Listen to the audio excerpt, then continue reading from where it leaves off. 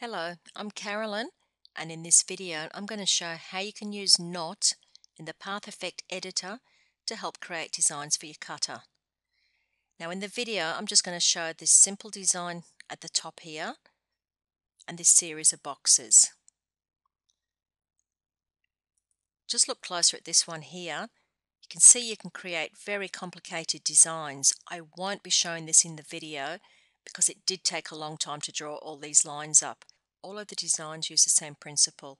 So once you learn the basic steps, you'll be able to create your own intricate designs like this one.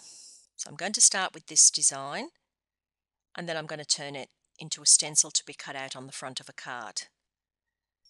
You don't have to use it as a stencil. That's just my personal preference. I'm too lazy to actually pick up all these individual pieces and reassemble them on my project. Now to draw my design, I'm just going to select the Bezier tool and just draw a series of lines.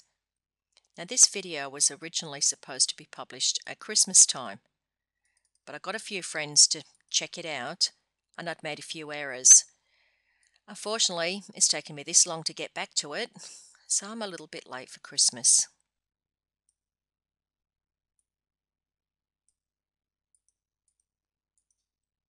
So I've drawn the basic design. Now these lines are too thin to cut. This will virtually just cut straight out of the cardstock. So I'm going to make it thicker by opening the fill and stroke.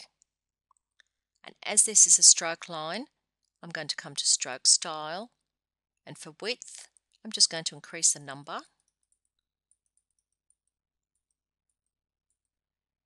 And that's just over 1.5 millimeters. I know that will cut out just fine. So if I don't like the look of this, I can just change it around a little bit more. If I look closely, I can see these are very pointy at the ends. Now the join at the moment is on mitre. I might just change it to round and give it a softer look. And this is square. I might change the cap to rounded as well. Of course, you don't have to do that. It's totally personal preference. The next part now is to open the Path Effect editor. So you go Path, Path Effect editor. And apply new effect. At the moment it's on bend, but I want knot. So I'll select knot and then click on add. You can see here that it's actually given me the knot effect. The width at the moment is set on 3 by default. If you want to increase or decrease this gap, just change this width.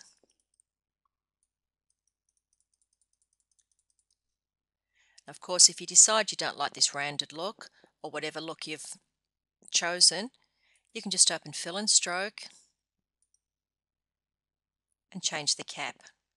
Actually, now I look at it, I think I prefer the square look, so I'll leave it at that. Now when you're using knot, you'll see this circle here with a little node in the middle. Now if you click on that node, you see how it switches the orientation of the gap. So if you're creating design and you don't like where the gaps are, you can change them. Now at the moment it's on this gap. I can just grab that node with the mouse and move it to the next one and then change it. Bring it up to the next one.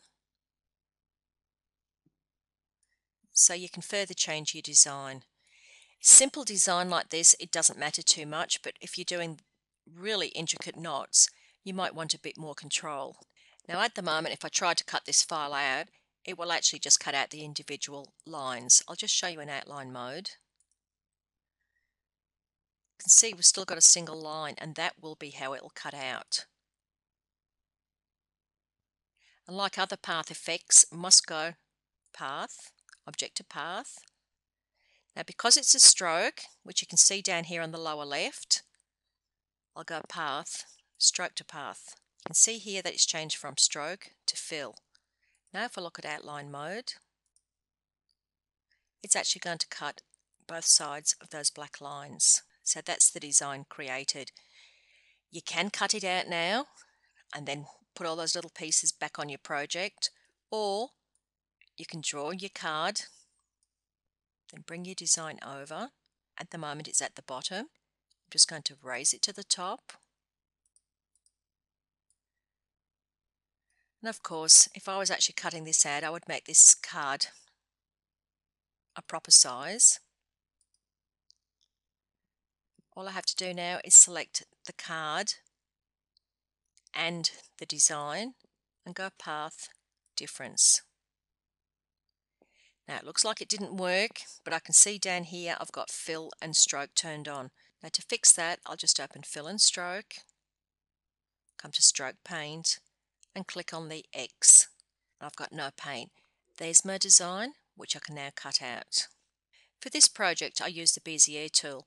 You aren't just restricted to using the Bezier tool or the pencil, you can also use shapes. I'll just run through that very quickly. It works the same whether using a square, circle, or star. The shape doesn't matter. I'll just draw a series of rectangles, just overlapping each other. Now I'm going to select these three, open Fill and Stroke, turn the stroke on to flat color, click on the Fill tab and turn the fill off. Once again, these lines are too thin, so I'll go to Stroke Style and just thicken them up.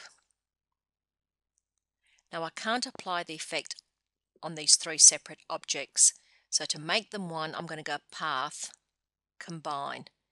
Now it's important you go Combine and not Union. So always go Path, Combine. Now you can open the Path Effect Editor, so go Path, Path Effect Editor. I can see it's already on Knot, and that's because I was just working with the knot effect. So I'll just click on Add, and I can see the gaps are here once again. Same as before, I can change the width, either to make it larger or smaller. And if I double click on the knot design, once again, I get this node here with this circle and the arrow around it, and I can click on that and change the direction and move it around. So things can be changed just like when I use the Bezier tool. Once the design's finalized, I go Path, Object to Path, and as it's a stroke, I go Path, Stroke to Path. Now once again, I can use this as it is and patiently put all the pieces on my project, or I can design a card. Let's just change the color. I'll send it to the back, select both parts, go Path, Difference.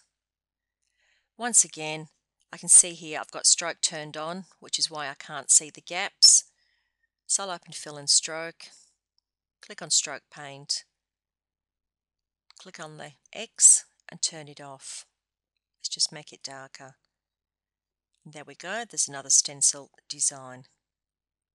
I will be doing a second video showing how you can create your basic knot design, add a few more steps, and have a design like this one here. Thank you for your time. Bye.